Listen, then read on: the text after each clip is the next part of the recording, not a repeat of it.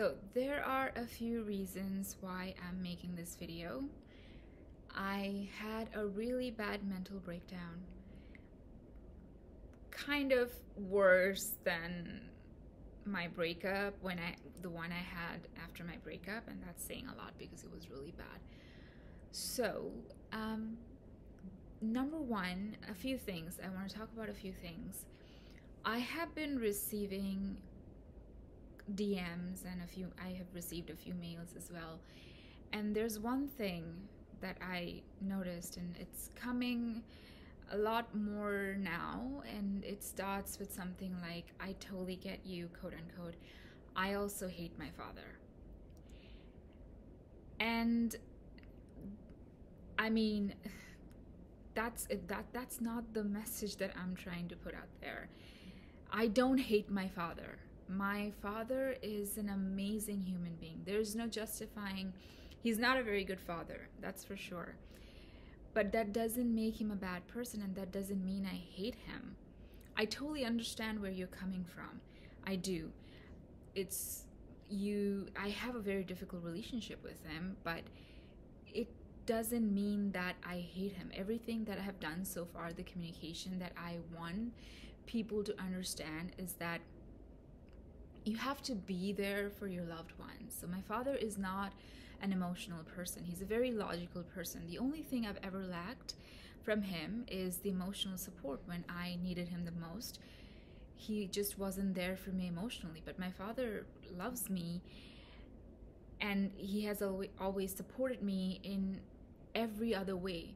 I mean, I couldn't have come this far without his support. I mean, look at me. He has never said no to me for anything in life.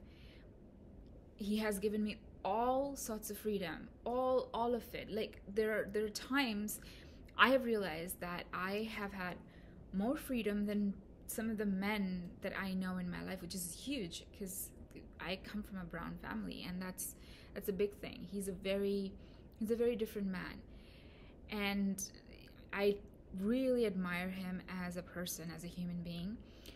He's very kind, he is sweet, he's generous, he's hardworking, he's brilliant. But it's just that when you have to be there for your loved ones, it's just kind of letting them know it's okay to make mistakes, and you learn from them and you move on. That's just the only thing. The affection, that love, that, okay, you know what, it's okay that you made a mistake, I'm here for you, talk to me. So I've never really talked to him about anything. I've never really opened up to him about anything, and that's the only problem. Other than that, I think he's an amazing man. He's just not a very good father. But I don't hate him. That's not the message that I'm trying to put out there. The only message I'm trying to put out there is, if you have a difficult relationship, it's probably you think this hatred, this whole thing, it's coming from hurt. You think that you hate this person, you think that you're angry. The truth is, it's just hurt, and you need to forgive yourself, this person, and you can't really accomplish anything with hatred. Hatred will never win, and that's just hurt speaking, nothing else. So that's one thing. And another thing that's happening a lot is that my ex is also a monster. I hate him so much, and he did this, he did that, and I get it. I totally get it. My last relationship, 2019 relationship, it was a terrible relationship. I completely understand where you're coming from. But at the end of the day, to be very honest, I have forgiven him. I don't hate him. I was you. There was a time I was very angry, I was mad, I was just furious, but it was just hurt. So the moment I decided to forgive him, and myself as well, things were better. And again, he might be a really bad boyfriend, he might be he is a very bad boyfriend, that I know for sure. At least he was to me. But perhaps he's a really good uncle or son, or I don't know, a teacher or whatever he does in life.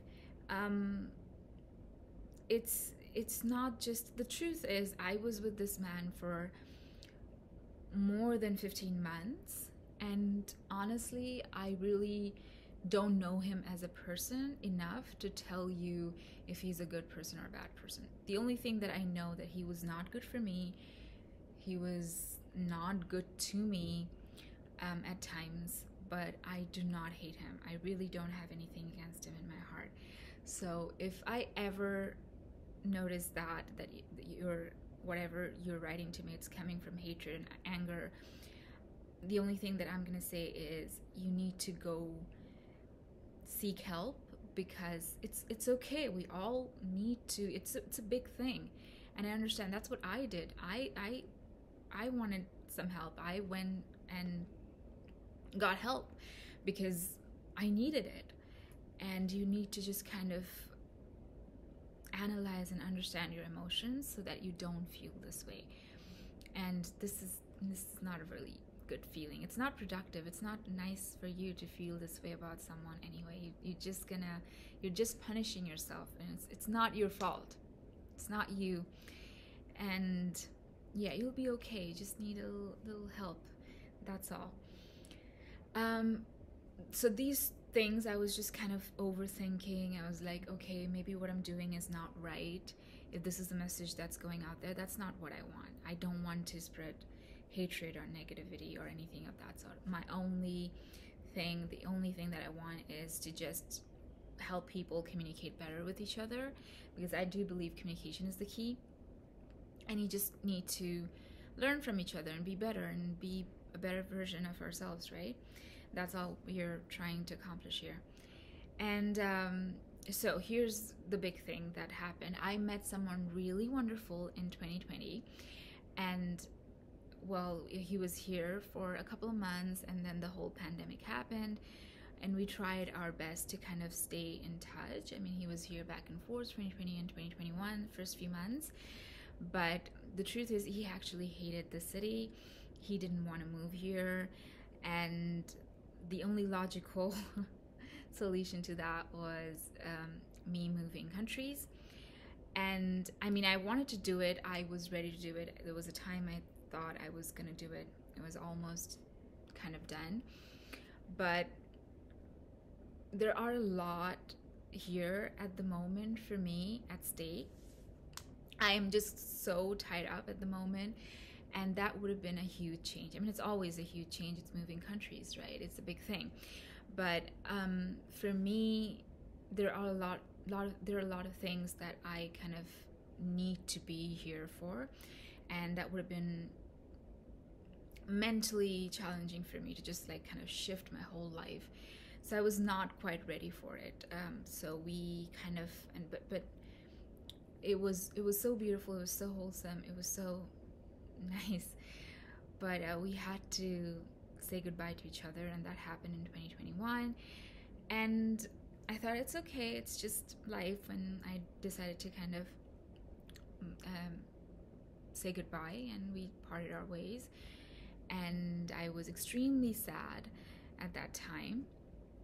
I was going through a really rough time, and I didn't want anyone to know. I was very, very sad.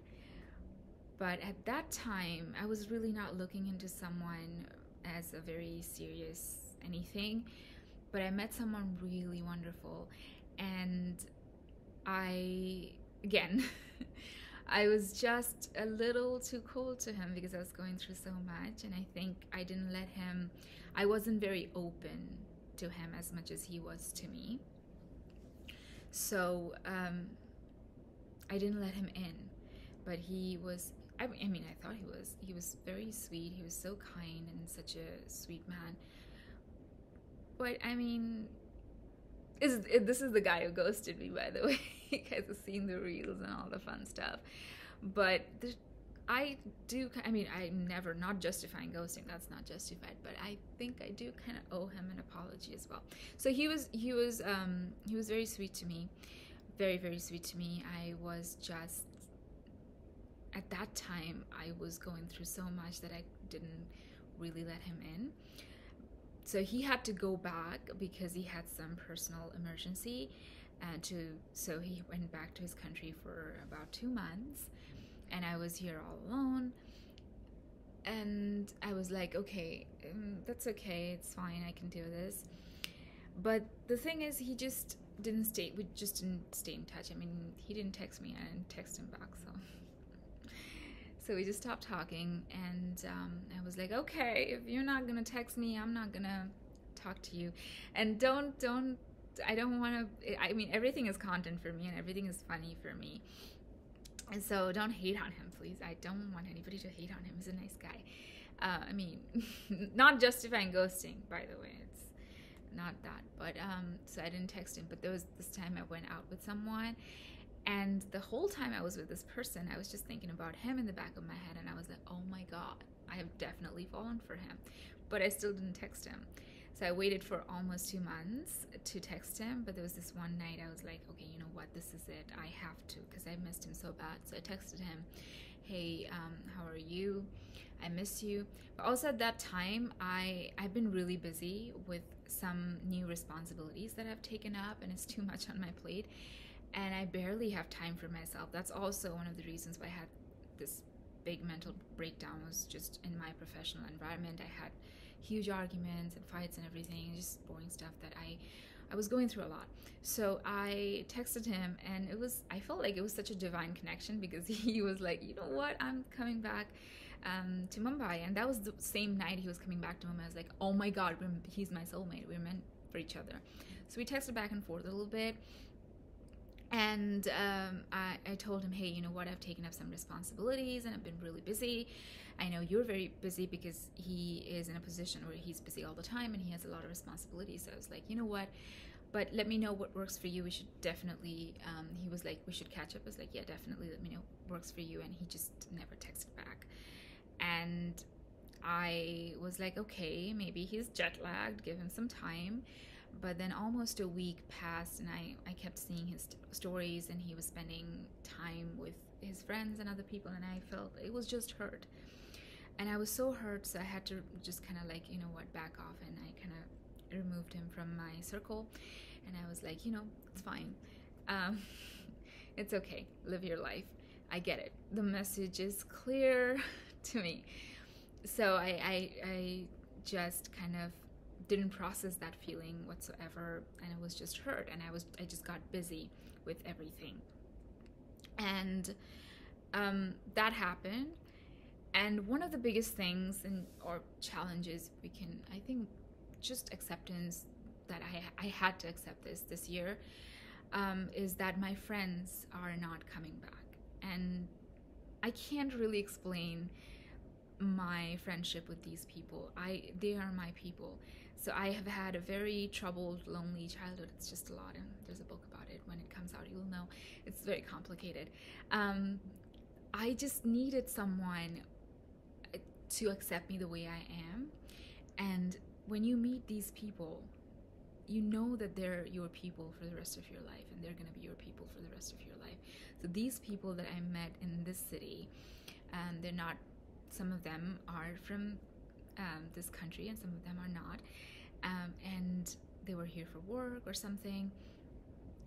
They accepted me just the way I am, like no questions asked, like, why are you like this, why are you like that, why are you not like the other people, why are you not like this or that, or anything, whatever. They just accepted me like, hey Anamika, you're like this, and that's okay with us. We accept you just the way you are, no questions asked. And that's a beautiful thing. So I had a bond with them, huge. This is like a connection, and they were like my family, the family that I chose for myself. And now that they're not here, and I spent the whole pandemic by myself, like the whole 2020, we're still in the pandemic, and I've been extremely lonely. That's one thing.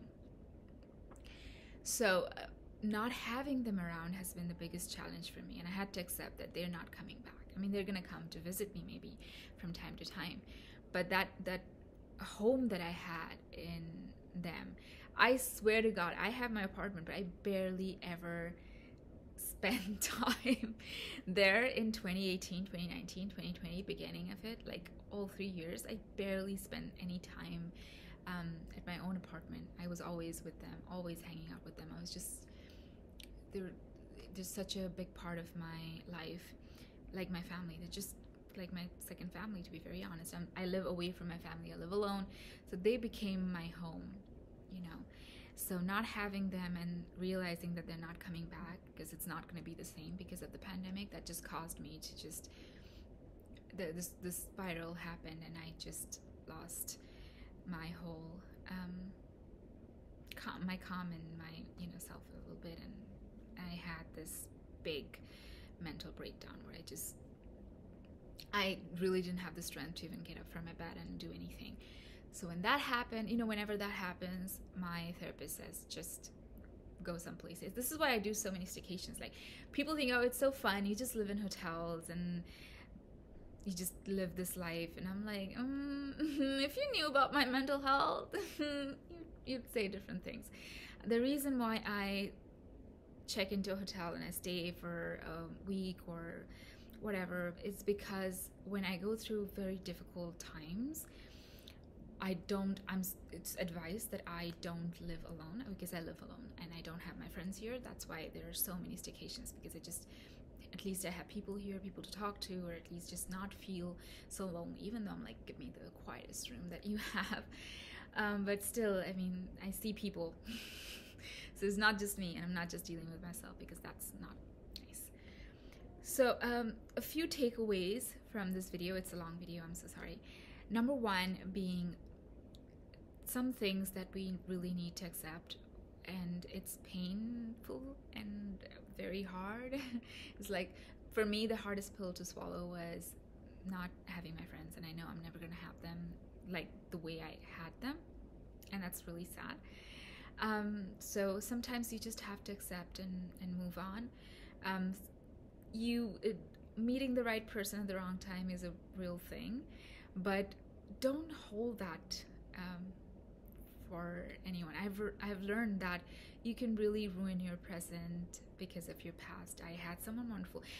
Maybe this person who ghosted me is a bad person. Maybe he does this to every woman. I don't know. Maybe I'm not the reason at all. Maybe he's just like this. But that still, I will still admit that I was not nice. I mean, I was nice, but I was just cold. And I wish I wasn't that cold to him, and I wish I warmed up to him a little bit. But maybe he's just a narcissist. Who knows? He just love bombed me and ghosted me, and we don't know how this person is, okay? So not justifying his behavior, it's never okay to ghost. And that's one thing. Even if you don't like someone anymore or you're not interested, there's always a nice way of letting people know. You know, just like, hey, their name, I had a really good time with you, but I'm just not in the same mindset now. And I don't think it's wise for us to see each other again, but I wish you the best, bye. Or something like, hey, their name, I had a great time with you, it was lovely, but I think that I just don't feel the connection anymore. I don't think we should see each other again. Something like that, and just end it. It's nice, but let them know. If it's a no, let them know. Okay, ghosting is never okay. So I don't know if it was me or this person is just like this. But I still owe him an apology for being cold to him. That I don't want to take that away. And now you know, the fun thing that happened, why I started. This happened months ago, by the way. It's not now. I told my editor that I wanted to write about him, and my editor's like, no, you can't write about him. He's not important enough, and he's just write a poem about him and forget about him. And I was like, come on, and let me write. And then the fun thing, she said, if you ever have an encounter with him, then you get to write about it. And I'm like, it has never happened before. You know what? I had such a misconception about ghosting. I used to think that I ghosted so many people, but my biggest flex is I've never ghosted anyone. So if someone bothers you a lot and you just stop replying, that's not ghosting. It's just like setting your boundaries. Like, I am not interested and you're bothering me, and it's clear. Stop. But ghosting is you just stop communicating. It happened to me first time. 2021 has been remarkable. So so it was so funny because she said, if you ever there's ever an encounter, you're gonna have to, then you right.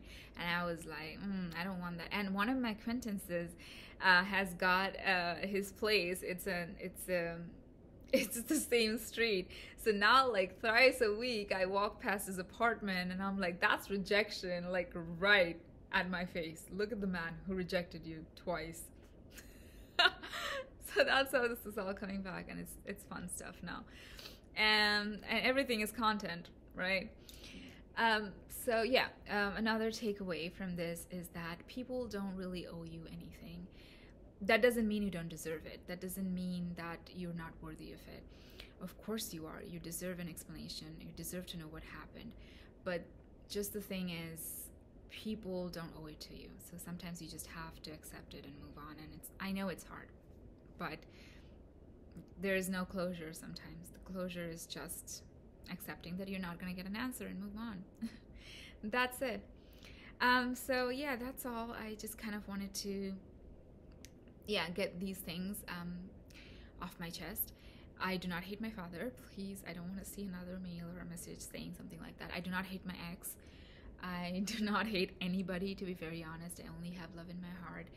And forgive yourself. I think that's the beginning of a beautiful relationship with yourself. That it starts with forgiveness. It's not your fault, whatever happened. It's okay. We all go through shit. And it's fine. And that's all. I hope you guys have a great rest of the year. We still have 4 months left. I hope something good happens. But yeah, I'll see you guys next time. Thank you so much for watching and listening to me. Bye.